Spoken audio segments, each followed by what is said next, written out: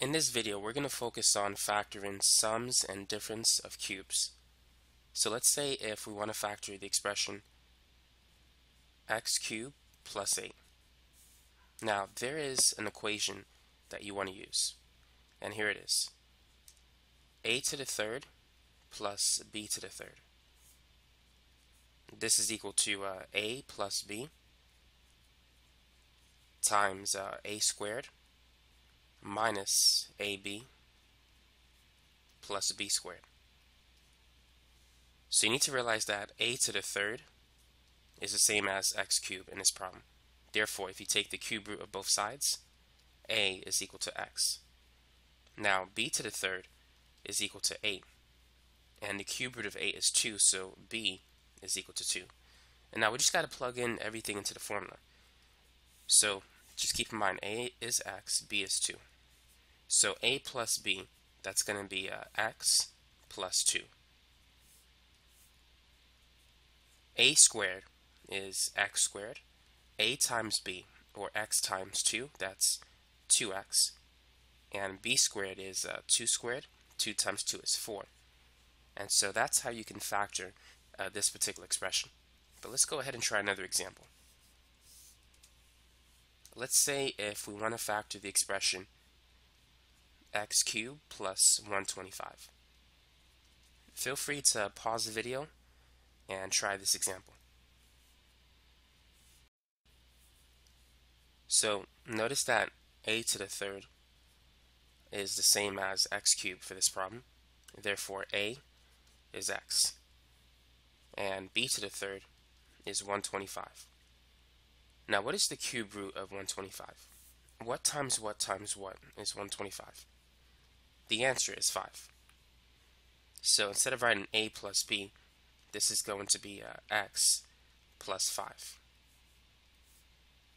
And then it's multiplied by a squared, or x squared, minus a times b, or 5 times x, plus b squared, which is 5 squared. And so that's how you can factor a sum of cubes.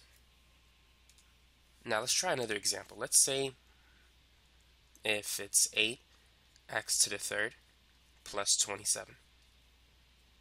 Try that example. So we can see that a to the third is equal to 8x cubed. So if that's the case, what is the value of a? The cube root of 8 is 2, and the cube root of x to the third is simply x. So a is 2x. Now b cubed is 27. And we need to take the cube root of 27 to find b. That means b is equal to 3. So now using the formula a plus b, it's going to be 2x plus 3 times a squared, which is 2x squared, or 2x times 2x. And that's 4x squared, minus ab, which is 2x times 3, and that's 6x, plus b squared, which is 3 squared, or 9. So that's the answer. So let's try one more example with sum of cubes. Try this one. 25x cubed plus 64y cubed. So we can see that a cubed is 25x cubed and b cubed is 64y cubed. Actually, I can't use 25. Let's take out 25. And let's use 27 instead. 25 is not a perfect cube. So a is going to be the cube root of 27, which is 3. And the cube root of x cubed is x. B is going to be the cube root of 64. And the cube root of y cubed is y. So now that we have a and b, we could find the answers. So now, let's substitute. A is 3x, and b is 4y. And then it's a squared, or 3x squared, minus ab, which is 3x times 4y, plus b squared, or 4y squared. So this is equal to 3x plus 4y.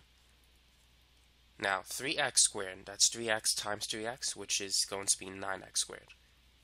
Negative 3x times 4y is going to be negative 12xy.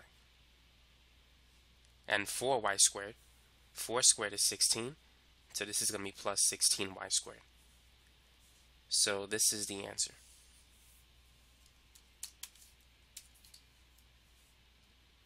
Now the next equation that you need to be familiar with is the difference of cubes. So a cubed minus b cubed. And this is equal to a minus b times a squared plus ab plus b squared. So if there's a negative sign between a cubed and b cubed, there's going to be a negative sign between a and b. And then this sign is going to change to a positive. In the last example, we had this equation. A to the third plus b to the third is equal to a plus b times a squared minus ab plus b squared.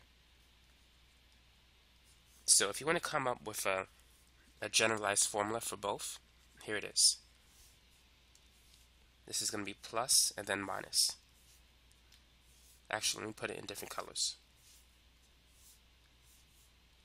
So it's going to be a plus or minus, and then a squared. The sign is going to flip at this point.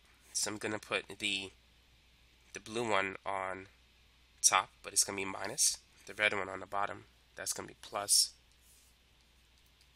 ab plus b squared. So as you can see, the sign is going to stay the same at first, and then it's going to reverse. Now let's try some examples. Try this one.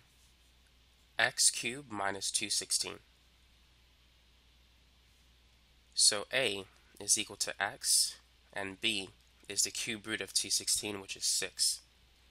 So this is going to be x minus 6 times a squared, or x squared, plus ab, or plus 6 times x, plus b squared, which is 6 squared, or 36. And that's it for that example. Let's try some more. Try this one.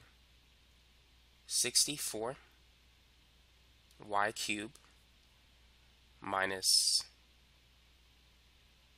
125. So a cubed is 64y cubed. B to the third is 125. The cube root of 125 is 5. The cube root of 64 is 4. So a is going to be 4y. So a minus b, that's 4y minus 5 times a squared, which is 4y squared, or 4y times 4y, which is 16y squared, plus ab, or 4y times 5, which is 20y, plus b squared, or 5 squared, which is 25.